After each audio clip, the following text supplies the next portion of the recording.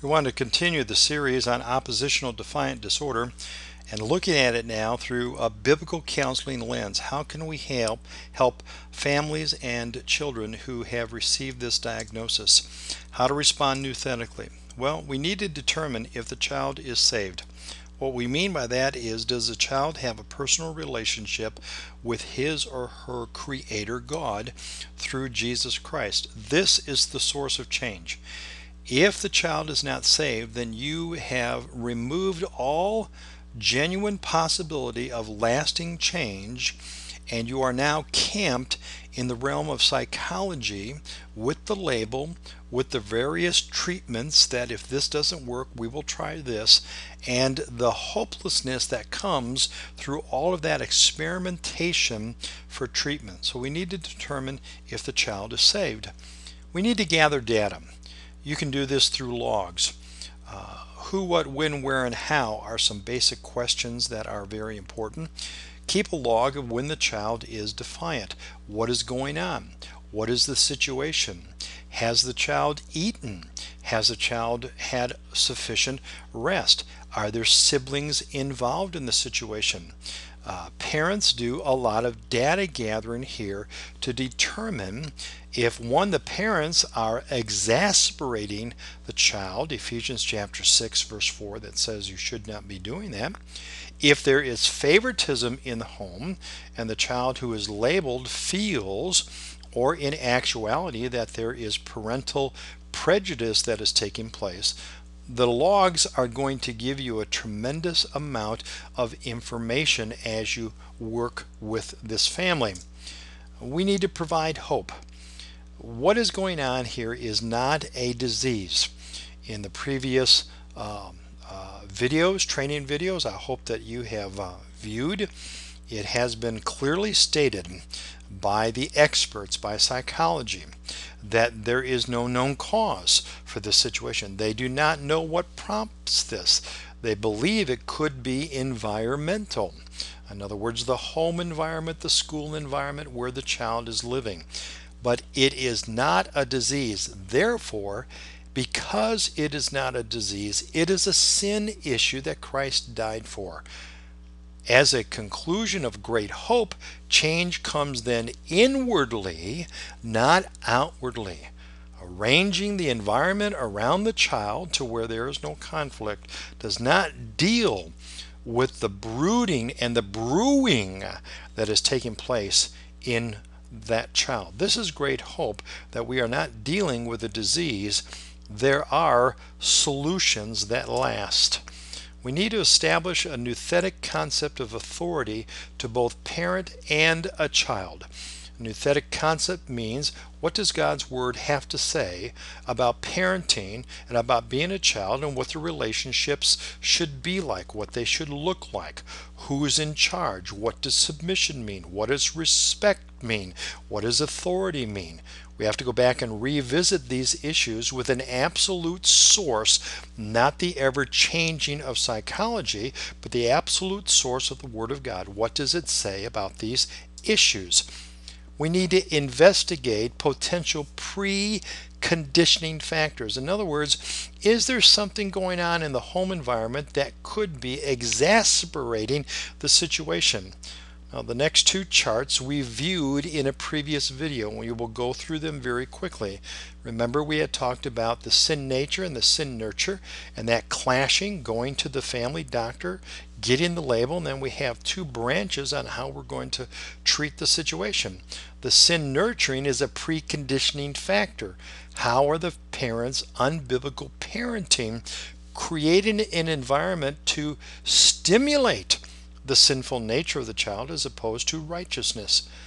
We also took a look at this chart with explanation before. If you need to, click on that video and refresh yourself. We continue on how to respond nouthetically. Secure a behavior log to determine specific causes, routines, situations, etc. We need to take a look at the parenting style. Do we have an authoritarian parent? This is my way. Overbearing, not understanding the uniqueness of that child? Do we have a permissive parent that allows anything to go?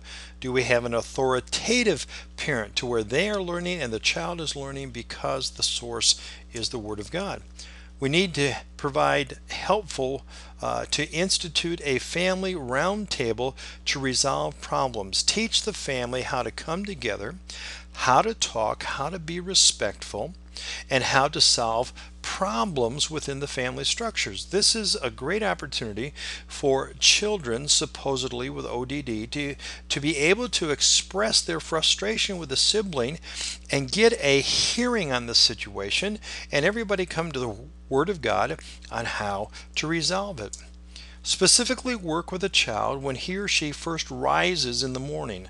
Okay, what is our goal today? Our goal is to please God in what we say and what we do. And throughout the day, what did I want more than glorifying God? When there is a defiant episode and we take the time to work through it, what did that child want more than glorifying God?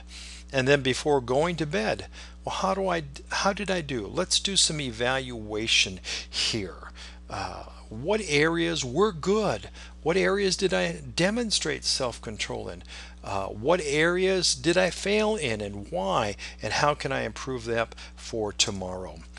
And then develops discipline and structure. Many times with the nurture of the home, there is lack of discipline and structure that has taken place in this child's life, and there is this unchecked freedom of selfishness that goes on that needs the discipline and the structure. Many times the parents themselves are not disciplined and structured. And then parental consistency. If lying is wrong, then lying is wrong. And it doesn't matter whether the 4-year-old lied or whether it's the 11-year-old. It's not cute to be disrespectful when you're 4 years old, and it's something that the 12-year-old gets clobbered for. There needs to be parental consistency. The parental consistency comes through the study and the implementation of God's Word.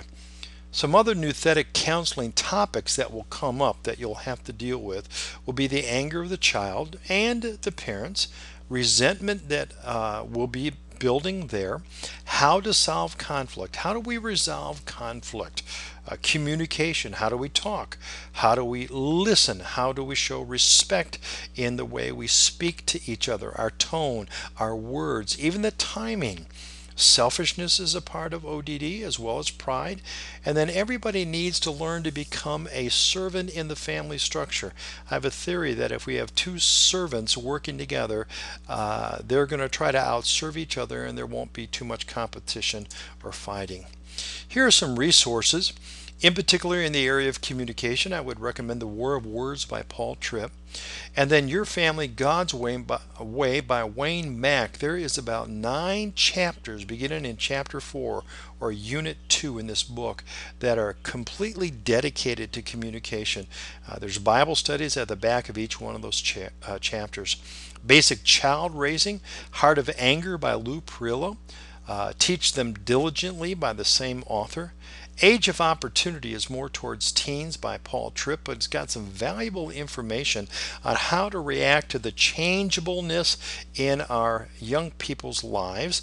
And then Shepherding a Child's Heart is for younger children by Paul Tripp. As a general resource, I would recommend Homework Volumes 1 through 3 by Wayne Mack. For more information on this or other areas that Mount Carmel Ministry offers, articles, webinars, different things like this, go to our website at www.mountcarmelmin.org.